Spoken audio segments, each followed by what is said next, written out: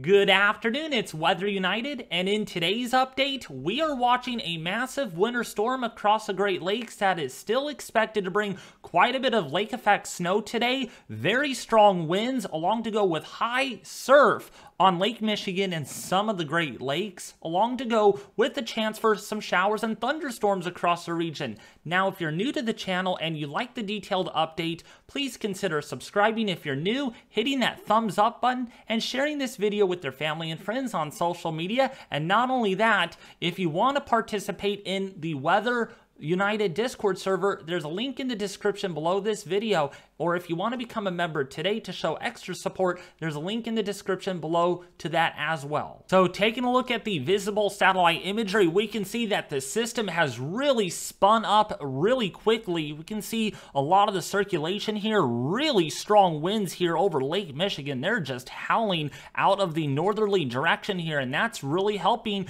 to increase instability over the warm lake waters. By the way, these waters are still in the upper 50s, and so when you get temperatures aloft in like the 20s or even lower, that really agitates things. We get a lot of instability, and moisture that also advects into the region really helps entice the lake effect snow machine to get turned on. It doesn't have to be just snowfall. You can also see some heavy lake effect rainfall coming off the lake waters over the Michigan area today. And then of course over Lake Erie, you're also seeing a little bit of some lake effect going on there as far as rain showers and snow showers, as this thing really spins. And I mean, it's spinning pretty dang good right now, bringing with it even some really cold Arctic air that is really going to have a grip in the upper Midwest and the Great Lakes region over the next few days. So putting this into motion on the HRRR model, which stands for High Resolution Rapid Refresh model, and we can see this for about 4 p.m. Eastern Daylight Time over Michigan. And again, take note of that. Some showers and thunderstorms here due to the cold air aloft. We get some instability that works its way into southwestern Michigan, but this is going to continue, and this could turn into some snowfall overnight tonight. So putting this into motion, we can see as we go into about 11 o'clock into midnight tonight for your Monday into Tuesday, there's a pretty intense lake effect rain and snow band over northern Indiana. Likely the HRRR model is probably over-exaggerating the snow over the Indiana area, but if there's enough cold air at the surface or even aloft, we could get some light to moderate snowfall in that localized area in northern Indiana. So keep that in mind. Also in northern Michigan, you're talking a little bit about snow, and this is going to continue into your Tuesday morning. So if you're an early bird, if you're out wanting to jog, if you're going out to work early in the morning,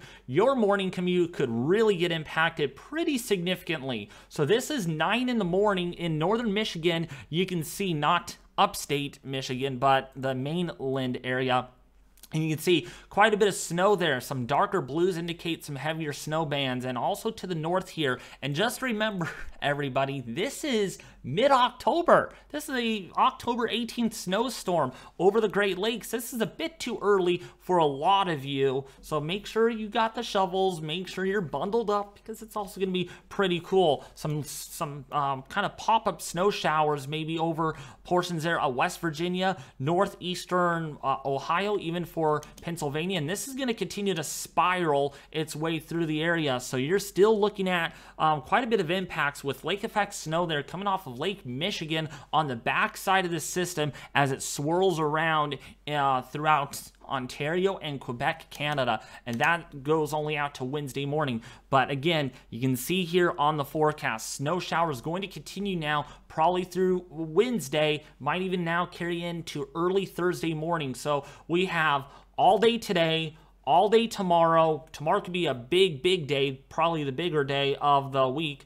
And then by Wednesday and by Thursday, we are going to still contend with widely isolated to scattered snow showers in the Great Lakes region. As far as your snowfall total goes, we can see how this is all going to end up shaping up throughout the next, say, 60 hours. Look at the snowfall totals there over northern Michigan. I'm going to get into a little bit more better detail on this in just a second, but you can see quite a bit of snowfall is anticipated. So here's a look at that snowfall snowfall total in better detail, Ironwood in Wisconsin, maybe 3 inches of snowfall. Marquette in Michigan, about 10 to 11 inches. If you're in Escanaba, there in Michigan, 5 to 6 inches of snowfall. But otherwise, to the south, you can just see trace amounts. Not a big snow deal for southern and central Wisconsin. In Michigan, on the other hand, here in Alpena, Transverse City, Mount Pleasant, you could see a wide range between about 3/10 of an inch, maybe up to about 8 or 9 inches of snowfall. And look at this,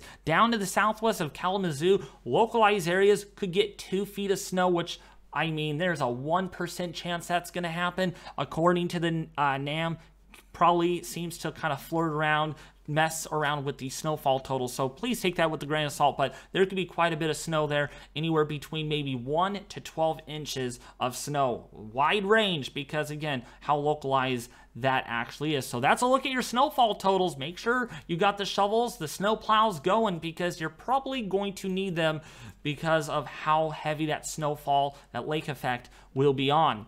Now, as far as the winds go, yeah, there's going to be a lot of wind. You're already feeling the wind now. It's going to continue all the way throughout today, and we're going to show you the wind gusts, by the way, in just a second. So, sustained winds here, anywhere between maybe 25 to 40 miles an hour over northern Michigan, the main state there. Lake Michigan, maybe 40 to 55 mile an hour sustained winds. And I mean, look at these winds, very strong, coming in out of the north. Northwesterly winds in Illinois, Indiana, also for Wisconsin, anywhere between maybe 25 to near 30 miles an hour, maybe even 40, approaching 40 in isolated locations. So really strong winds on the back side of this thing. This is I'm not going to say it's a monster, super big monster winter storm, but it is definitely an impactful type system for mid-October. And I mean, no one's, you might be used to it, you specifically, but other people, you may not be used to this at all. So this is a big deal for some of you that are not used to shoveling up snow this early in the season. So again, get ready for the wind, get ready for the cold temperatures. It's gonna be fun.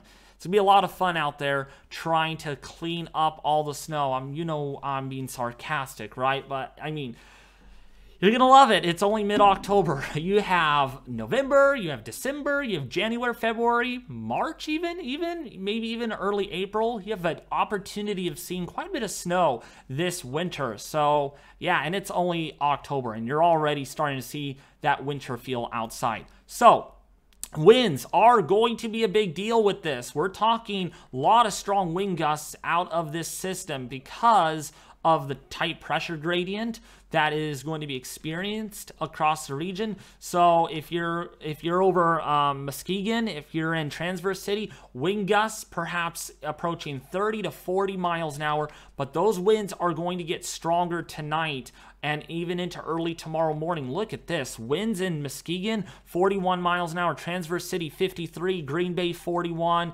If you're in West Bend, if you're in Milwaukee, if you're in Kenosha, they're at 39 mile an hour wind gusts. Crystal Lake in Illinois, 37 miles an hour. Chicago, 36. If you're in Jackson, Lansing, Flint, anywhere between 30 to 40 mile an hour wind gusts. And this is going to continue. These winds are going to be very strong. Cold temperatures are anticipated, so wind chill values are going to be something else out of this, and those winds are going to continue all the way into perhaps even Wednesday, where you're going to be still looking at wind gusts between 30 to near 40 miles an hour. It is not until we probably get into Wednesday afternoon into the evening hours when these winds will probably slowly subside into the 15 to 25 mile an hour mark with those wind gusts. Therefore, the National Weather Service's models are predicting there's going to be some high surf. Yeah, over Lake Michigan. Check this out. We could have waves anywhere between 13 to perhaps even 16 feet this afternoon. Going into the evening hours, look at these wave heights, 18 feet there near Michigan City. If we kind of zoom in on this, St. Joseph, South Haven, gonna get some high surf out of this, because again, the waves are gonna be, or the winds are gonna lead to these high surf, these high breaking waves. And so keep that in mind. If you're going to the beaches tomorrow, probably no one will, because it's gonna be too cold and maybe some snow here. You're gonna be looking at wave heights anywhere between 10 to 18 feet and could get close to 20 feet at times. So, and even some breakers could approach even 25 feet. So keep that in mind. If you're going to the beaches tomorrow along the eastern shore of Lake Michigan, it can be very rough out there. Waves are going to just be tall, they're going to be breaking, and they're going to lead to maybe some coastal flood concerns, and which is why the National Weather Service on this map has issued coastal flood advisories, wind advisories right along the coast. And I'm even surprised the National Weather Service has not issued storm watches over Lake Michigan due to the strong winds that are anticipated. However, they did issue storm warnings up there just north there of the upstate portion there of Michigan. But otherwise, on the side note of the heavy snow, winter storm warnings, winter weather advisories, look at the number of freeze warnings and frost advisories and freeze watches that are issued. I mean, the entire upper Midwest, even all of Tennessee right now, completely in the blue right now. Dark blue, an indication you are under freeze warnings. So if you have not protected your plants yet, make sure you do that today. I am trying to emphasize you. I can only do my part, folks, from my heart to let you all know that you need to protect your plants, your pets, your livestock, and protect the outdoor water piping, please. Because I'll tell you what, if you want to pay hundreds, if not thousands of dollars for plumage repair, that's all on you. If you want to pay for livestock because it's damaged due to the cold temperatures, that's all on you. Because, I mean, these temperatures are going to be cold. So you can see these temperatures are going to be really cold. And this shows you the plot even. So if we roll over this down into the lower teens, I'm not thinking about 9 degrees yet. That's a little extreme. But boy, if that is, there's going to be some record low temperatures out of this. And this continues all the way into Tuesday morning. Like, look at this. For Tennessee, 29 degrees. Some areas there to the north in the low 20s. And this is going to continue. I mean, look at this. Down across St. Louis, Missouri in the 20s. Iowa, northern Missouri in the teens. Definitely very cold temperatures. And this is going to be well below average as far as those temperature anomalies go. According to the GFS, you got those temperature anomalies that are going to be pretty substantial. I mean, 20 to 30 degrees below average. I mean, that is really, really substantial. And that's even more substantial by Wednesday morning. I mean, record low temperatures definitely on the table here. Okay, if you're in the deep south, like Alabama, Mississippi, Louisiana, Arkansas, boy, Missouri, really cold out there. Get used to it, because it's going to stick around for a while. It's not until we get into probably the weekend when these temperatures will really warm up substantially. The snow is going to melt, whatever has fallen. There's going to be maybe some elevated river rises due to that. All right, that's enough with my talk as far as with the weather. If you did enjoy today's content, make sure you subscribe, share this video with your family and friends, and leave a like and leave a comment in the section below. It really helps out everybody. I love you guys. I mean, I love doing this from the heart and everything, and I'm looking forward to keeping you all updated on this tragic, crazy weather wildness, because we got big changes coming on the way after the weekend. What are those changes going to be? Well, find out in tomorrow's video as we dive into that video and taking a look at temperature anomalies and a lot of cool, awesome things for you all. All right, thanks for watching. Share, like, subscribe, and check out our Weather United Discord server today. Link in the description below this video.